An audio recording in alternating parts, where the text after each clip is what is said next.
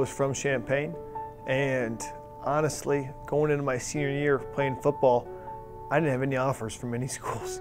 I got an offer from Illinois State to play tight end, but nobody wanted me to play linebacker. Not a D3, not a D2, not a D1, and Coach Ron Turner got to see me play at the stadium, a high school game against Urbana High School, Champaign High School versus Urbana High School at Memorial Stadium. And he got to watch the game. I ended up setting a career high in tackles.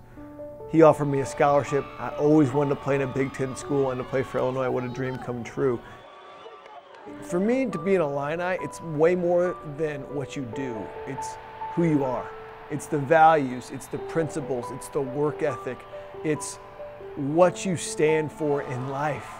It's way more than what we do, and out of who we are, our actions will come out. And to be an Illini means that you stand for hard work, integrity, never giving up, and always doing what's right in all situations, no matter how bleak it looks.